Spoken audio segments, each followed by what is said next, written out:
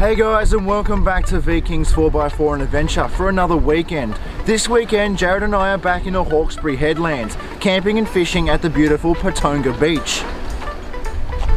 This video is going to be all about fishing and admiring the beautiful scenery of Patonga Beach. We're going to give you all the details on the gear we are using as well as bait, and hopefully, just hopefully, we will reel something in, so stay tuned.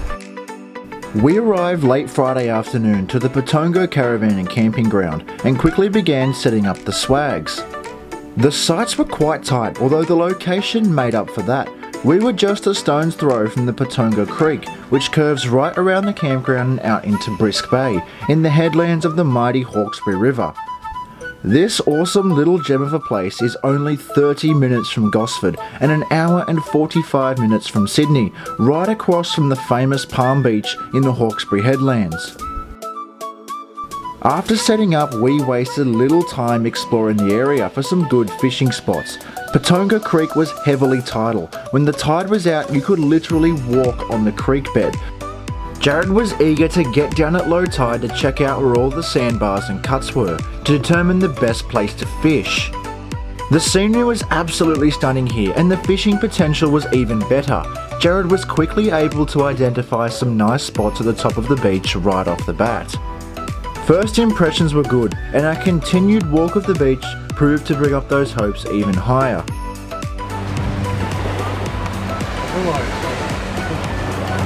Jeremy way, you know, when he walks.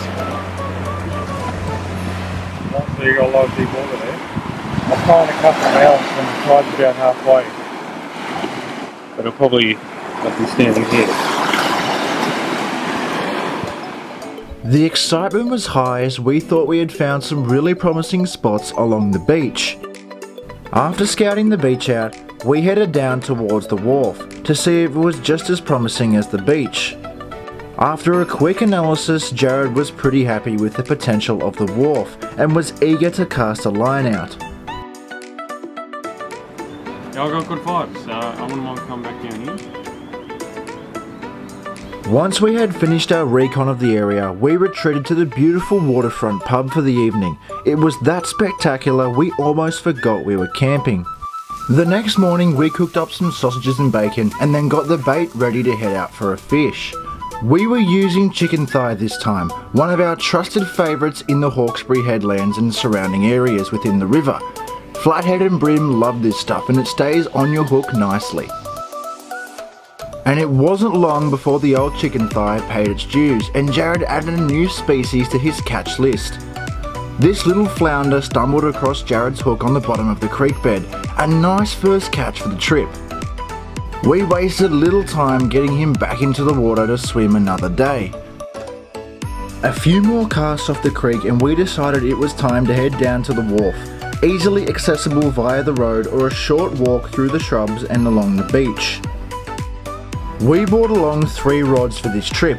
We had Jarrod's Shimano 702 Snapper Sonic Bait 5 to 8 kilo, as well as a 7-foot Shimano Sienna HD 720 2 to 5 kilo, and a 9-foot Abu Garcia Veritas 3.0 6 to 10 kilo spinning combo. All these rods were running a braid mainline with a monofilament tracer and a running sinker rig. This simple setup was yet to fail us. We were not using lures at all on this trip. We were sticking to the trusty chicken thigh bait the whole way. After some time patiently fishing off the wharf, we found we were admiring the scenery more than we were catching fish, so we decided to head back and give the beach rod a go from the top end of the beach.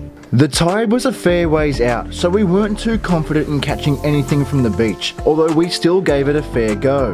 The scenery made up for all the time that we spent sitting there fishing. It isn't hard to see why Patonga is so popular, even in its off-peak season. Its close location to Sydney is an incredible bonus. The headlands that you can see off in the distance feed the mighty Hawkesbury River that spans 472 kilometres into the Great Dividing Range. The heads also distinguish Sydney on the right side and the Central Coast on the left. You can find all sorts of fish in the Hawkesbury Headlands. Keen anglers have a chance of catching a wide variety of fish, including tailor, yellowtail kingfish, Australian salmon, luderick, snapper, brim, whiting, leather jacket, flathead and mulloway. The river becomes freshwater around Colo, some 60 kilometres inland. After giving the beach a go, we were just about ready to give fishing a break and headed back to camp for a little relaxing time.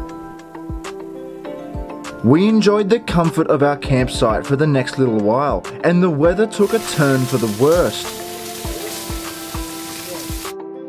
After it died down though, Jarrod could be found back in his usual spot, right by the creek, angling for another fish.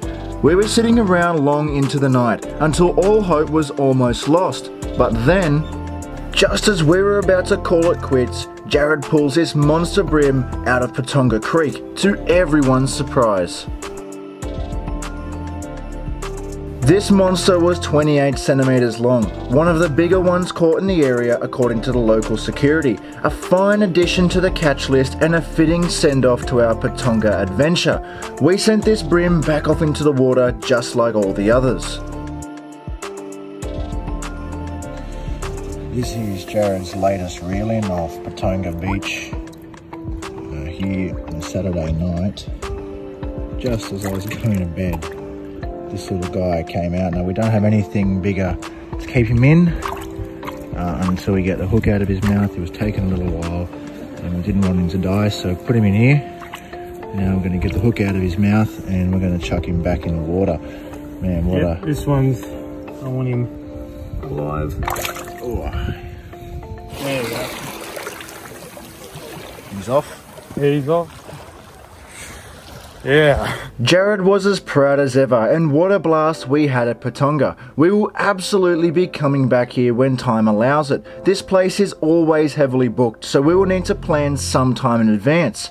If you enjoyed this one guys, please consider subscribing. We really appreciate the support here at Vikings 4x4 and Adventure. And until the next adventure guys, stay safe.